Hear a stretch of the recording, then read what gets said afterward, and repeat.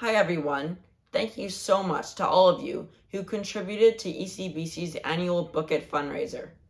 If you did not get a chance to donate to Book It, I now have a very specific request for my very favorite thing that ECBC does, our 6th annual Books for Treats event at CHOC Children's Hospital, where we provide Halloween-themed books for every patient who is stuck in the hospital on Halloween as part of CHOC's larger annual Halloween event.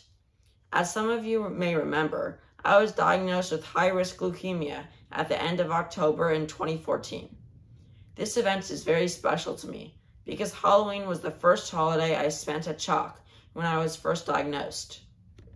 Literally, the day I had surgery to place the port in my chest to start chemo, I also dressed up with my siblings and trick-or-treated at CHOC Children's Halloween event at the 200-plus booths for candy and other treats. But back in 2014, there was no booth giving away books. So I've been very proud that ECBC is able to give away new, high-quality Halloween-themed books to patients of all ages. We give away everything from Halloween-themed board books for toddlers to Halloween-themed picture books and chapter books for preschoolers and elementary school-age kids to Halloween-themed graphic novels and horror stories for teenagers and young adults.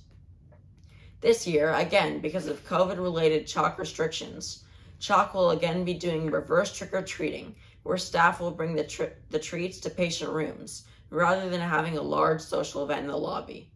Our goal is to be able to provide a bag of 2 Halloween-themed books, curated by age and gender, to every patient on every inpatient floor, and to also provide Halloween books to patients visiting CHOC's Outpatient Infusion Center and the Oncology Clinic.